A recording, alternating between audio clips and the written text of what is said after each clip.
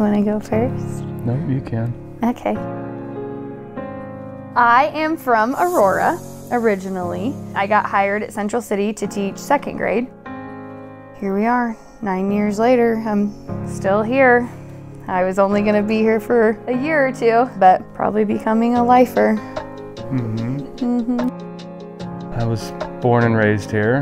Never really left Central City, don't have any real desire to. The city is not for us. After high school, I went to SCC at Milford, and now I work for the city. He didn't tell me he was a meter reader, but you know, I say, I'm Abby Griffith, and he instantly knew where I lived, which is weird. I said, I live, you know, right across from the fitness center. And he's thinking, oh yeah, I know where you live. I have to read your meter every month. How long have you guys been dating? Not very long. We met last August. We met out at the golf course. I was golfing. You were helping with something else. What was it? Oh, the putt-putt contest. It was like the Central City Wrestling Tournament. But he was drinking, and he doesn't remember meeting me. She had to remind me of how we met. I went in to grab some more beer before we started the back nine, and I stopped and talked to her by the putting green there. I don't really remember that. I just remember being in the clubhouse, and I thought he was his brother, Miles. And it was funny, I don't know if I've ever told you this, but you walked away and Ashley goes, what about Tyler Butt? Why don't you date him? And I was like, No, you never. No, he's too quiet. You never told me that. My friend Whitney, she's always said from the beginning of us getting together that he has calmed the storm a bit. But I can't say that I've made him come out of his shell anymore. I don't talk a lot. I know.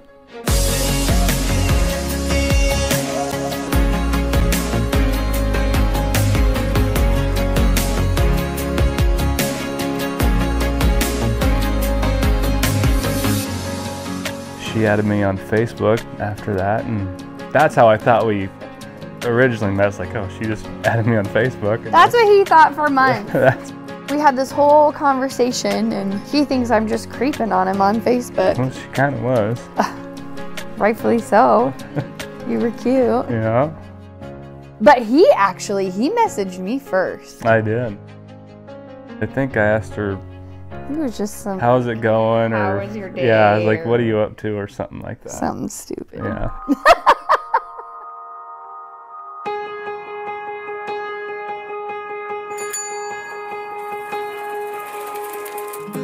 I wanted to get to know him, but it was like pulling teeth to get him to hang out with me or to do something with me.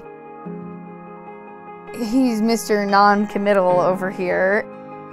I think I told 1 or 2 friends, like, I'm kind of talking to this guy, but he won't hang out with me, so I'm not, like, you know, putting all my eggs in one basket or anything.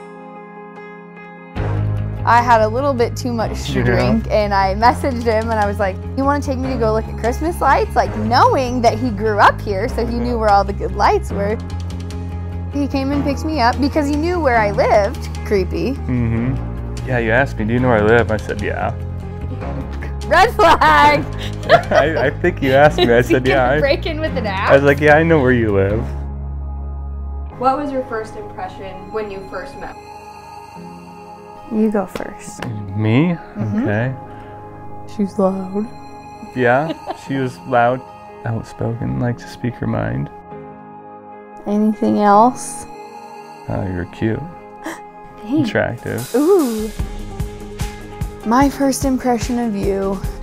He was cute. I liked his red beard. I thought you were quiet. Just kind of likes to sit back and watch things. And I thought, oh, this guy, he can follow me around for a little while. I knew right away that I wanted to marry him. He did not. I didn't know right away. That was nervous. I think he was nervous, but I think like he had lived the bachelor life for so long that was kind of like, oh man, this chick like wants to hang out with me. She wants to do stuff with me. Like, I don't know if I'm ready to give that up, you know? And I was like, dude, just take me to look at Christmas lights. I'm not asking to marry you yet.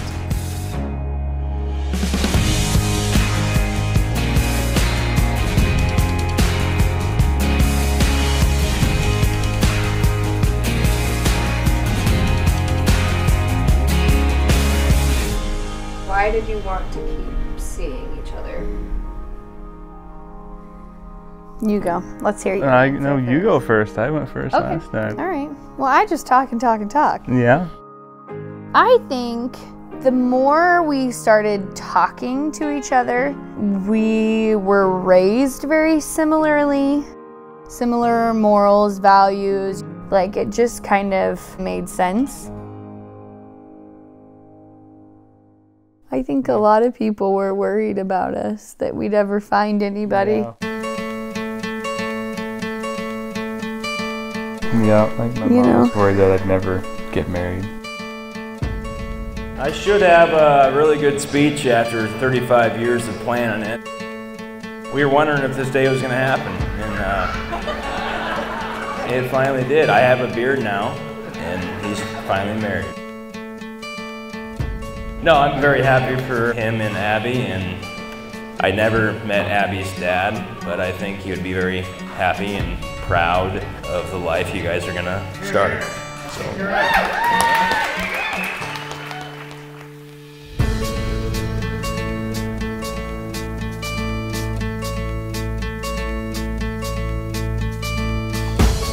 If you were not lucky enough to be at the wedding tonight, I did a really, really good job. I'm Abby's man of honor. I fluffed her dress. I almost pulled her veil out of her hair. I'm a rookie and I did the best I could. You're so pretty. I am very excited for her about the relationship she's made here in this town. No, some of you are a problem. You know who you are. Yeah, some of you are problematic. But no, I am tickled about the life that you guys have created here, and I'm excited for you guys and what's to come. Abby, you look amazing. It's hard to show that kind of emotion because this is my first time on this side of the bride. It's hard to be as excited to match whatever this is. Everybody touch somebody and laugh.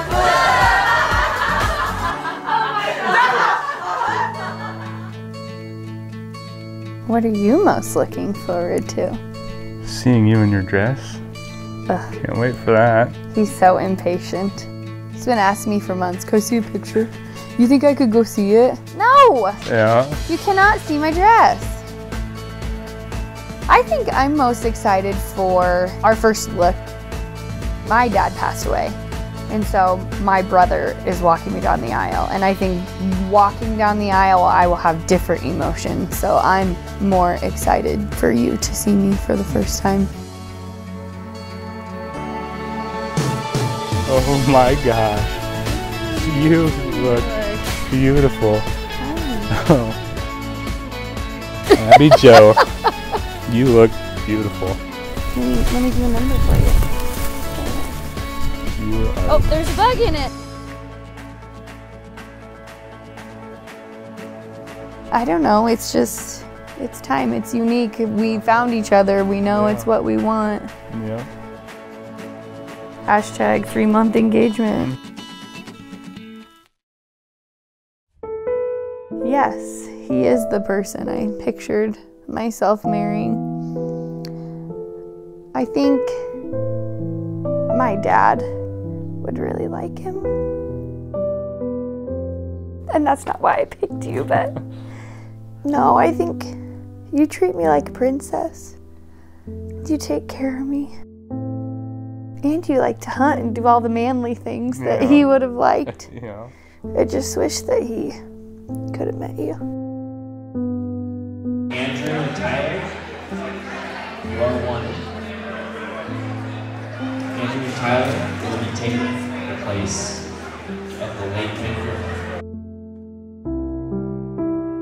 I think Dad would have liked you. He would have been very interested in why you're so quiet, and he would have done everything he could to bust through that. He would have asked a million questions about where you're from and who your family is, and he would have made all those connections. I stopped out and saw him this morning, and we conferred, and you're good. He would have liked you a lot.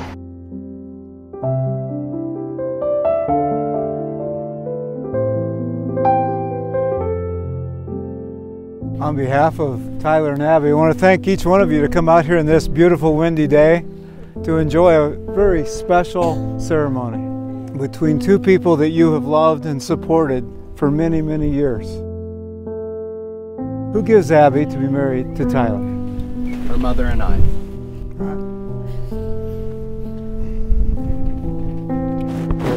Yep.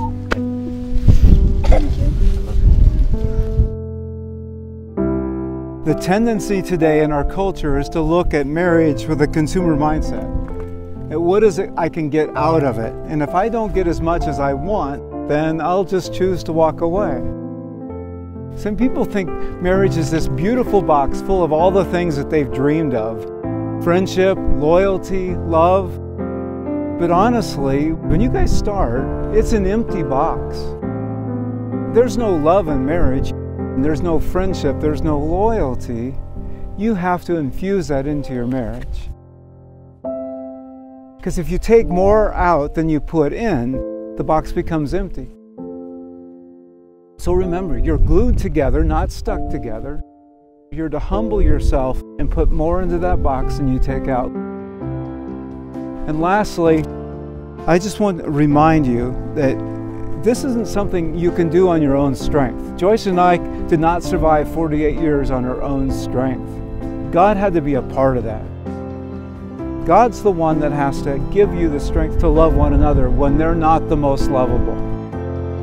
The more we fall in love with Jesus, the more we fall in love with our spouse. May God richly bless you guys in your marriage. By the authority given to me by the state of Nebraska, and more importantly by God as a minister of His church, pronounce you, Abby, you, Tyler, husband and wife. Abby, you may kiss your husband.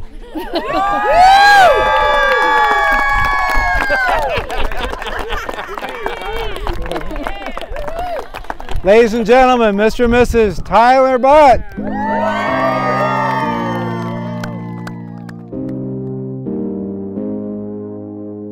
I looked at rings back in March, and I was kind of feeling her out, getting some ideas what she liked, what she didn't like. I guess he called his mom and said, hey, I got a ring. And Wendy was talking to his sister Haley, and she goes, well, he's got a ring, Haley. I wonder when he's gonna propose. And Haley was like, Mom, you're crazy if you think he's holding on to that ring. He's proposing tonight. Yeah. So I was sitting there, I was like, you know what? I'm just gonna do it tonight at golf, at couples league, getting it over with. I finally told the gals we were golfing with, like, hey, I'm gonna propose to Abby. Well, and I was in the bathroom. I came out and they were all like huddled around the cart, and I was like, what's going on? And then we were on the last hole, and this was just my first summer golfing. He was like down on one knee, and I thought he was just lining my putt up. And I was like, no, why are we pretending that I am a real golfer? And I walked away from him. Yeah. And he was already down on one knee, gonna propose. So he stood up and he went and got me and brought me back. And were you nervous? I was nervous. We started golfing, and I wasn't even thinking about golf. He proposed, and right after he proposed, I said, is that why you golf like shit? Who's gonna get too crazy partying? I'm gonna say probably Miles? I was just saying my brother Miles will probably be the first one. Yeah, Miles probably will be Miles the one to let loose. Miles for sure.